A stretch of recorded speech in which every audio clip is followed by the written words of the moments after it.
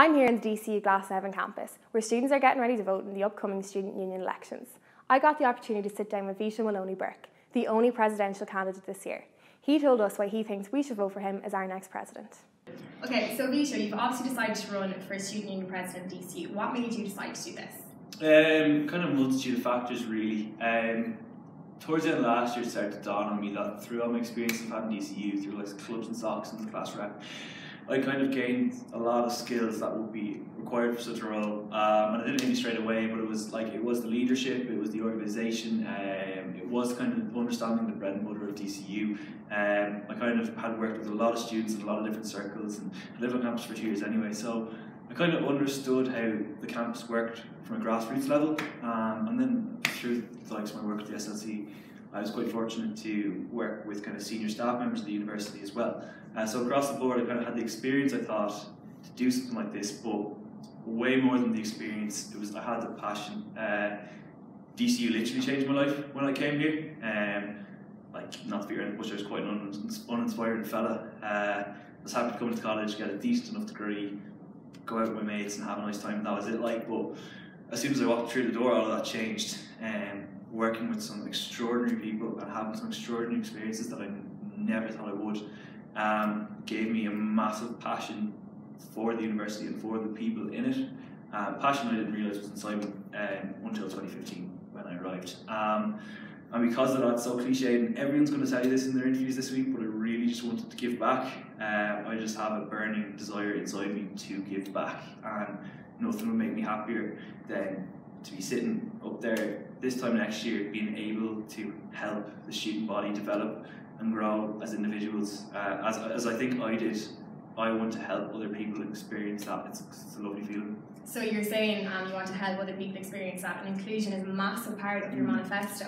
So how are you planning to ensure inclusion across all 3 campuses and then on each individual campus? Yeah, of course. So with inclusion and engagement, stop number 1 is the student centre next year. It's absolutely massive, and it's going to be the biggest year for student engagement in memory.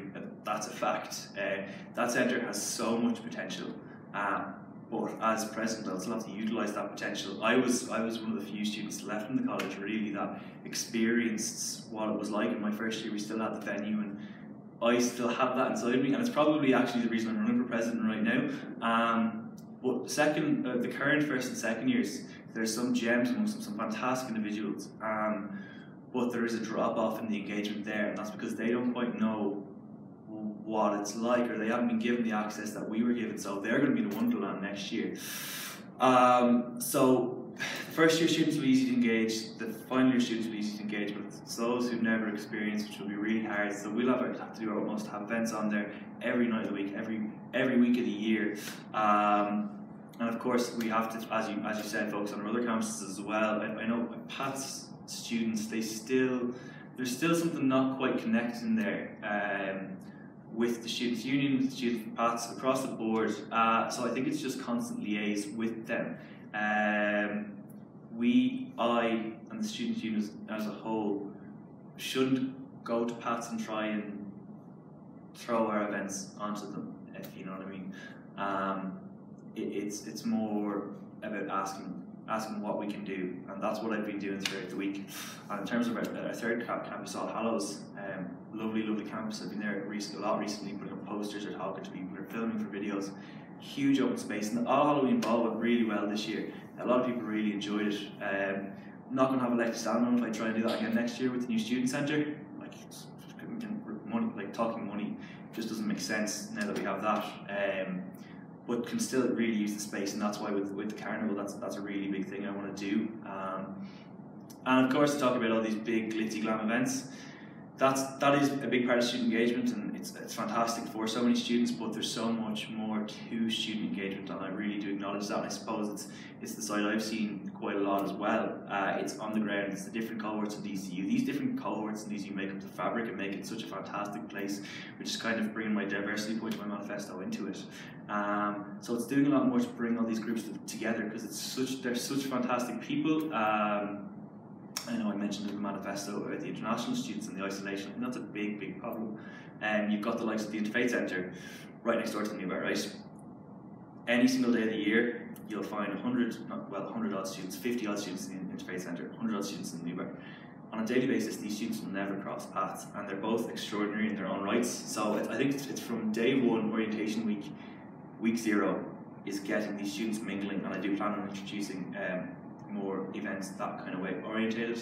I won't, sorry, I've been going on and on and on with this, so I won't give you every single detail, but I do just plan on doing a lot more to bring every kind of different community in DCU together to be one big community and experience a lot more and meet a lot more people as a result of it. Very good. And another part of your manifesto is free pregnancy tests being rolled out for students. So why do you think this is important in DCU? Well, from a welfare perspective, the team have been doing a really good job this year. Podge have been doing a really good job this year, and with the 2 people running for welfare this year in this election, I'm absolutely sure it'll be another fantastic year ahead. But there can always be more done.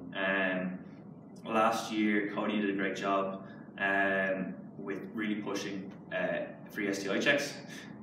Podge has done a really good job of increasing access to free STI checks. So students need this array of information about their own sexual health, and that's there, but you can always push it more. So now that we've had the success with the STI checks, we have the free condoms and everything like that up in the SU, it's time once again to push it further, and the free pregnancy tests have been successful in other students' unions, so there's no reason why it can't be successful here.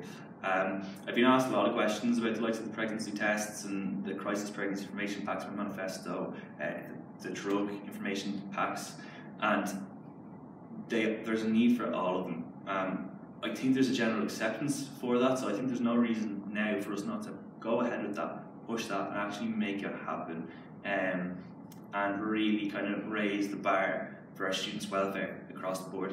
In other years we've seen 4 or 5 candidates run for your station, and this year you're the only one. So why do you think that you're the only one who went forward for it? I think there's a lot of factors really. The main one being the bill on campus, which I've already mentioned. Not to be severe, but that bill has been a bit of a plague in DCU over the last couple of years. And the SU teams up there, the sabbatical teams that have seen us through them, have done their utmost to combat it, but it's just so hard. On a weekly basis, you're seeing society events being pulled left, right and centre. Events aren't happening. Students can't get engaged when there's nothing there to engage them. The SU itself this year is around the new bar, up a little staircase, through an emergency exit. Like, half the students probably don't even know where it is. So it's just about visibility. I think that's one of the big reasons. They pushed it, and I think they're all baffled as to why I am the only one running. I am completely baffled. I've thought about this for quite a long time, to be honest with you, and all the scenarios I ever imagined, never once would it be me sitting here, not alongside 5 other candidates. Do you know what I mean? Yeah. So I'm not entirely sure why. There's probably a lot of reasons. I know a big goal for myself next year would be to ensure that there would be 5 people sitting here, and I think I would have the advantage that Niall may not have, which is just being the pure chance that I was there for the right year. Again, I would like to stress that I don't think it's like they've done a great job at being visible this year. That's what's really dumbfounded me.